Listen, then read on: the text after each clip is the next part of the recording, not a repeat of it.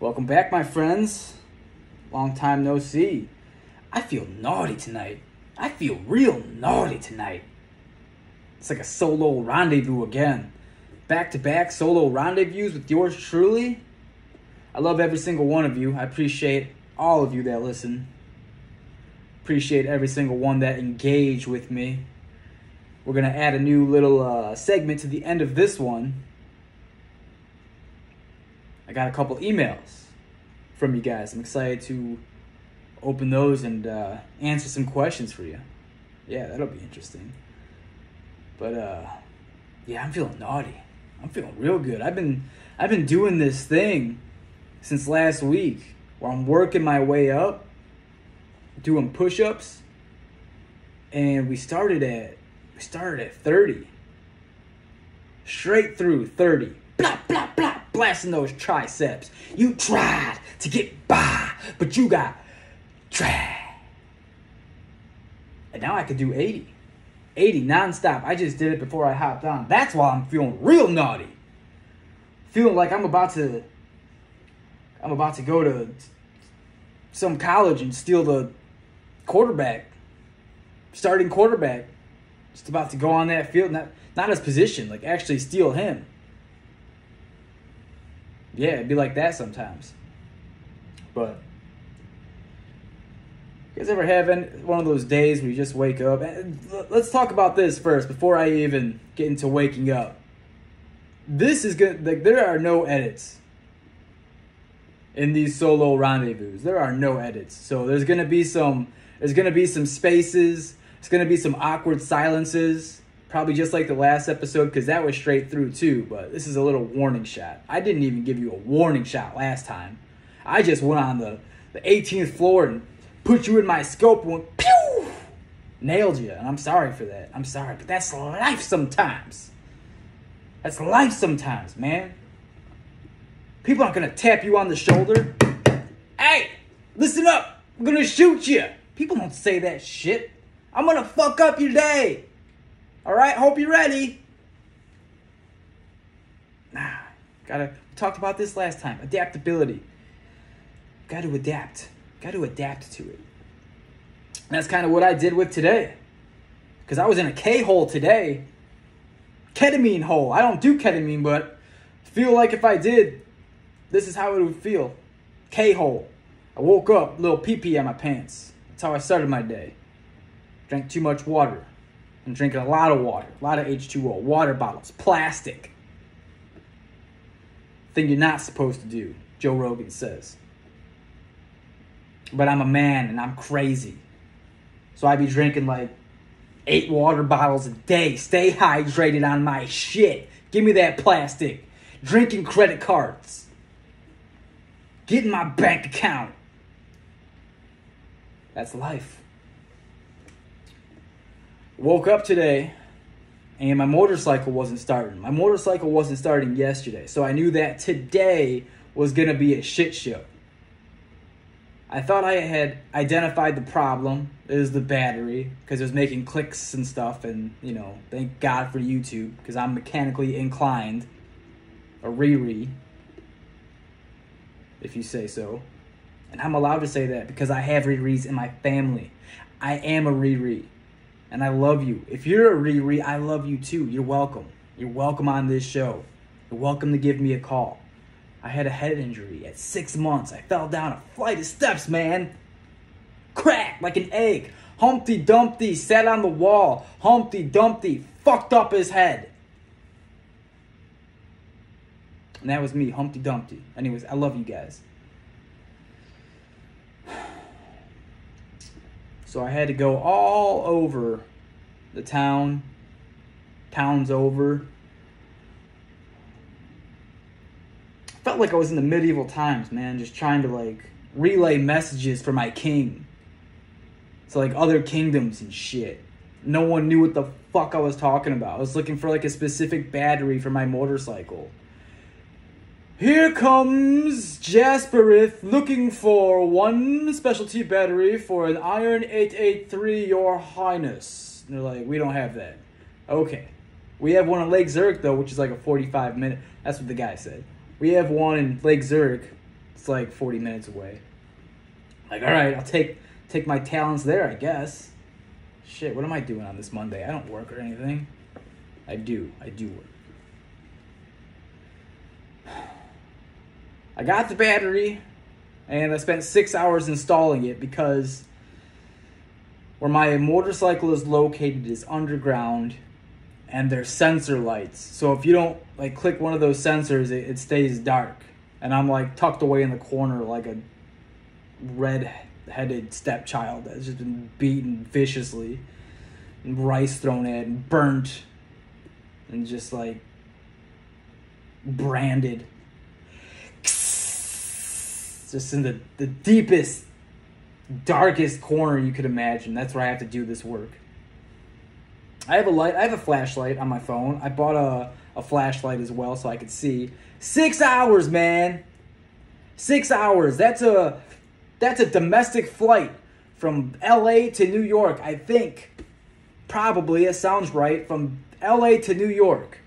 I was working on this thing. I think the job is supposed to be like 30 minutes. Took me 6 hours. You want to talk about Riri? Yeah, 6 hours. You don't want me being a mechanic. You don't want to pay for my labor. I'm going to charge you 14 grand. 14 grand, change your battery. I don't give a shit.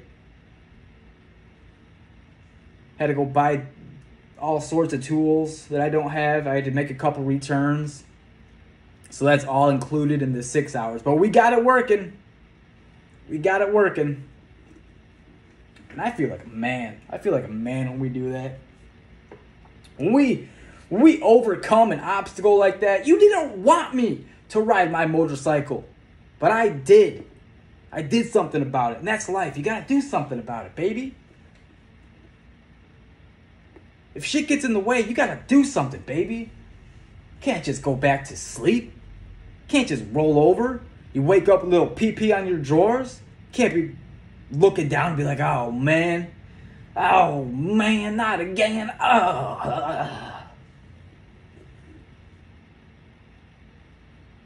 Roll your ass around and go back to sleep. No, you got to get up, take on the day. That's what we can do.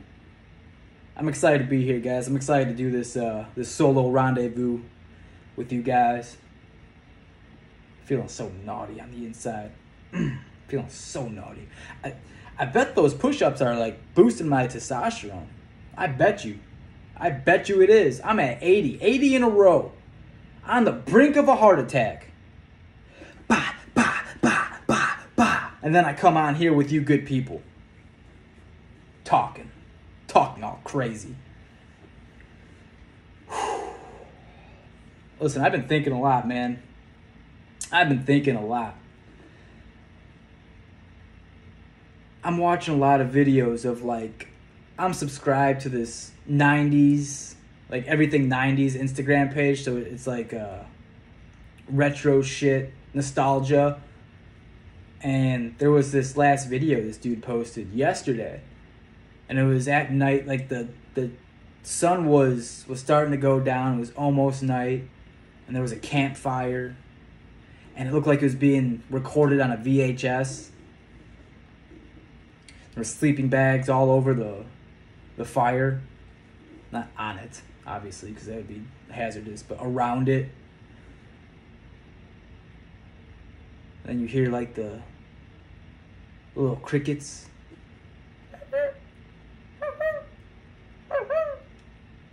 And you're just like, damn, man, take me back. That was the primo days. Take me back. And everyone is commenting on that like, man, I wish I could get back to that. Man, those were the golden days. That was the era right there. And I'm like, everyone, you can get back. You can. I know exactly what the issue is because I'm feeling like that too. So I made a stand today, what I'm going to do for when the summer hits, which will probably be in August because we're in Chicago out here and we have winter and summer, and winter is 11 months, and then summer is 1 month. I think, yeah, August is summer. But when August comes, here's the plan. And I highly recommend maybe you guys take part 2. We could do it together. We buy a flip phone.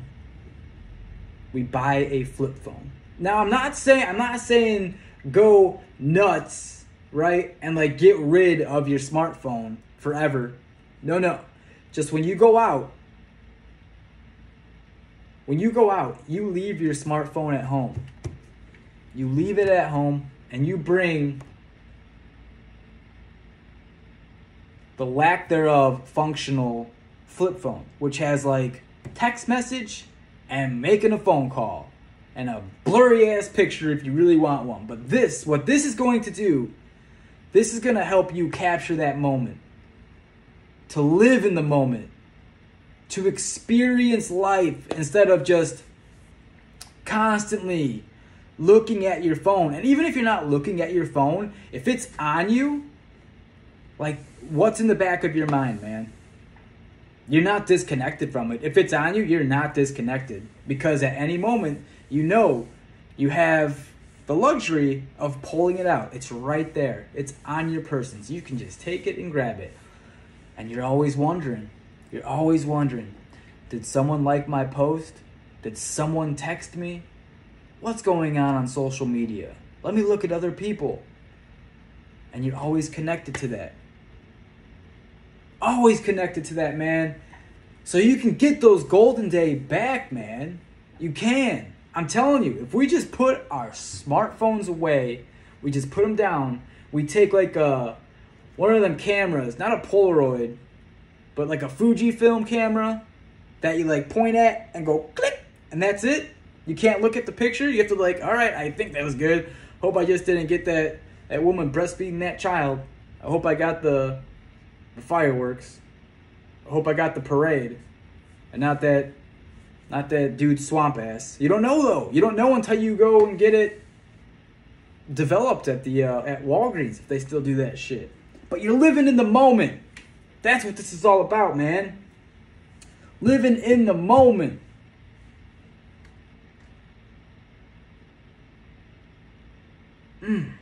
That's what's missing. Like interacting with people. Not your phone. Interacting with people. Opportunity comes, man, when you're engaged in the events or outside or you're around people. When you're engaged, such fun shit happens, man. And you're making memories. You're making the best memories. And you can talk about them from years from now. Instead of just like capturing the moment on your phone, like looking through your phone, and you're not aware. You are so hyper aware when your phone's like not on you and you're looking at everything like around. You're hyper aware. And you capture everything. You know what I'm saying? That's what it is. So that's the pact that I made with myself for this summer in August. That I'm putting down that phone. I'm putting down that phone. I'm getting a flip phone. Being completely present. You know, I don't want them thoughts lurking in the back of my mind. I don't want the devil playing in my brain. No, sir. The devil's not here. You can go the hell home, bitch. Not this summer. We're going to try it. Because the last couple summers, man, they've been flat. They seem flat. I'm sure COVID has something to do with that too, but I really think it's the phone, man. So that's what it is. I want to smell everything. I want to smell that homeless dude. I want to smell that person that farted in crop dust right by me. I want to smell the summer in the air, the fresh breeze. I don't give a shit what it is, that dead squirrel over there. I want to smell it. I don't want to be looking at my fucking Twitter saying, oh shit, Joe Biden says some dumb shit again. Some non-comprehensible stuff. Poor guy. I'm not a fan of him, but poor guy. That's someone's grandpa. Like, imagine your grandpa at 90,000 years old, and the government's like pulling him out of his house to go give speeches and shit and go try to ride a fucking bike. Just eat ice cream, man. Go to your assisted living and eat ice cream, man. You don't need to be having the toughest job in the world. What are you doing? Put your phones down, big baby. That's what I'm saying. You don't need to have your phone on you. We're doing flip phones this year. All right. Enough about that, okay? You got the point. Let's move on to the emailing section, boys and girls. I appreciate you all for being here. Thank you for engaging with me. This is fun. Okay, we gotta open the email. We got 4 emails. We're doing a new segment. If you want to be on the show and have your message read, and I'll kind of answer them, the Curiosity Chamber at gmail.com. Simple as that, ladies and gentlemen. Let's go, K-hole. Woke up in a K-hole this morning, but now we're feeling good. Okay. Curiosity Chamber email. Bada bing, bada boom. All right. First email coming from the Fat Man 2112. Shout out to Fat Man 2112. Appreciate you. Why are you so gay and your show sucks? Zach. All right. Well, that's not really a question. Well, one of them is. One is more of a comment. But that's fine. Well, I appreciate you enough to be listening to the show, man. To write a comment like that. You hate me enough to leave that, so I appreciate you and I love you. I don't know. I like that Sam Smith song. The Unholy song, maybe that's the one that put me over. I don't know. The reason why my show sucks? I don't know. Maybe it's because of the people I listen to. That could be it. Or because I'm not getting enough fucking help from you guys. You're just shitting on me. Appreciate you, Zach. Let's move on. Okay. That was the first email. It caught me off guard a little bit. Thought it was going to be a little bit, a little bit more cheery than that. Oh, you know what? Fuck you, Zach. You didn't even spell shit right anyways. Saying my show sucks. Your face sucks, dude. Suck it. Let's get to the second email. I love you for being here. Thank you. Second email. Email 2. Okay. The wrong flounder 98. I bet if I walked into your house, it would reek of cat piss. Okay. Again, that's not a question. That's like another comment. Okay. I bet if I walked into your house, it would reek of cat piss. You guys are supposed to be asking questions, dude. Anyway, that one's not signed by anyone. The wrong flounder 98. Again, thanks for commenting though, and I appreciate you thinking that I make enough money to live in a house. So there was that. All right, off to a good start. We got 2 more. So, holy shit. Thanks everyone for listening. All right, email 3. You guys let's take a pause for a second. You guys having fun? You like this new segment? We might be deleting this right away. If you have questions, apparently it doesn't even matter. If you have questions or comments, the Curiosity Chamber at gmail.com. I want to hear from you. I want to hear from you. I don't want to hear from you, Flounder, and you, Zach. How about that? All right, moving on. Email 3. What made you want to start a podcast? There you go. There's a normal one. That is Simon Pez 6. Shout out to Simon Pez 6. Let me just make sure that there's no funny. Okay, no funny business. Nothing down lower. It's not signed by anyone. What made you want to start a podcast? My pure hatred for Zach and the other dude that wrote the email. That's exactly why I got into podcasting. Fuck those kids. I got into podcasting because the very first podcast I heard was Serial, and it was a murder case, and there was like a unsolved mystery. And I listened to that while I was working at Honda corporate office as like an intern. And it was like the most engaging and the best show I've ever heard in my fucking life. And I was like, oh my God, this is amazing. But I didn't start podcasting after that immediately. Like, it took a year to resonate with me, and then more podcasts started coming out.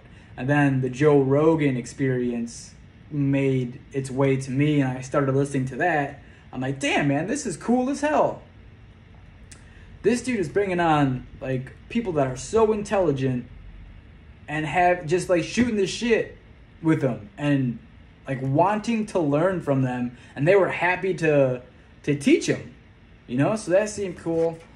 I mean, that's pretty much it. That's why I got into podcasting. Not because I wanted my house to smell like cat piss or to have a sucky show, as some would say, and podcasting did not make me gay. So I just want to clarify all that. And now we're going to get to the third one. Thanks for that question, man. That's a good question. Let's get to the fourth and final email here. Sorry, I got logged out.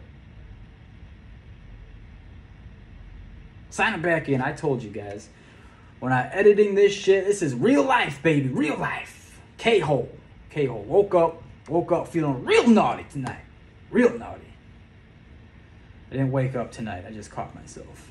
It's probably why that dude says my show sucks, because I'm not making any sense right now. Anyways, email for question 4. This is from Ray202920.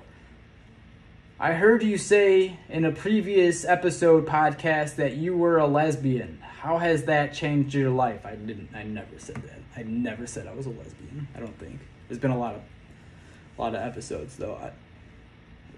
Jesus Christ. What the fuck? Let's go ahead and read that one more time for everyone, so you can hear it again, Ray, if you're listening. Don't even know if you're a subscriber or a listener, but it says, I heard you say in a previous episode podcast that you were a lesbian. How has that changed your life? Because I got that fucking dog in me, Ray. Because I got that lesbian in me, Ray. If you come to me, I'll fucking body slam you, Ray. Got traps like China. China was a lesbian, I think. No, actually, she was straight. That's a bad example. Caitlyn Jenner, bitch. I won the Olympics. That's the lesbian in me. That's not a lesbian either. Fuck, I'm not good. Caitlyn Jenner is a transgender. Who's a lesbian? I don't know any lesbians off the top of my mind. I'm sorry. But I'm not a lesbian. But them lesbians are good at fighting. In the UFC, them lesbians are good at fighting. I'll whoop your ass. Yeah, so that's how it's changed my life, being a lesbian. So, all right. Well, that was eventful. Thank you, everyone, for writing in the messages, and keep them coming, I guess. thecuriositychamber@gmail.com. Feeling good, feeling blessed, feeling like a madman today. And for the times that we don't have guests on the show, we'll just do this solo rendezvous, and I'll read some emails from you guys, comments or questions, I suppose, and I'll just let the inner lesbian out, and we'll go from there. Hope everyone has a blessed night. I love you guys. Thank you for paying attention. Remember, your mom and dad love you. And just have a good night. We'll see you tomorrow. Peace out, everyone. Be good. Be good. Go wet them sheets.